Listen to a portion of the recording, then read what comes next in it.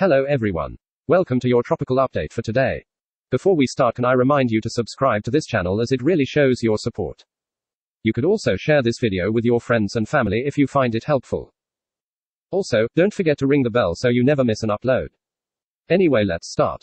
Today we will be looking at the chances of Cyclone Danilo making a very close call with Mauritius, Rodrigues and even Réunion later next week.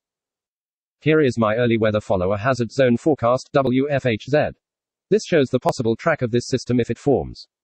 Unlike yesterday, the track of this system has changed a little bit.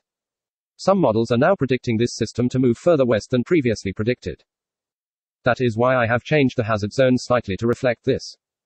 No matter what happens with Danilo, I'll keep you updated all week long with updates so you're never underprepared if anything suddenly changes.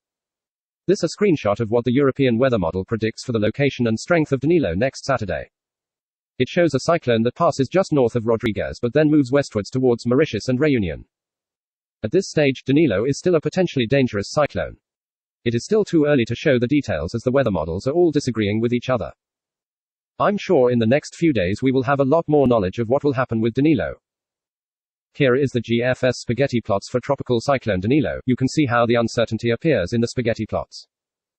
Unlike previous days, the models are predicting a longer northward movement to the north.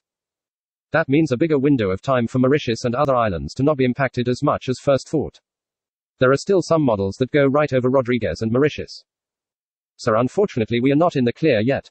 Remember that I'll be doing daily updates, so that you'll never be short of information. We will now look at the new JTWC forecast cone. Here is the official Joint Typhoon Warning Center cone for Danilo. You can see Rodrigues and Mauritius are now in the cone. That means it is possible for the two islands to experience impacts within the next 5 days. It shows a 70-knot cyclone heading towards the islands, but this could change depending on the factors that limit or encourage strengthening of tropical cyclones. Well, that's all I have for you today. Hope you enjoyed. Remember to subscribe and ring the bell so you never miss an update. See you in tomorrow's update. Stay safe. Bye.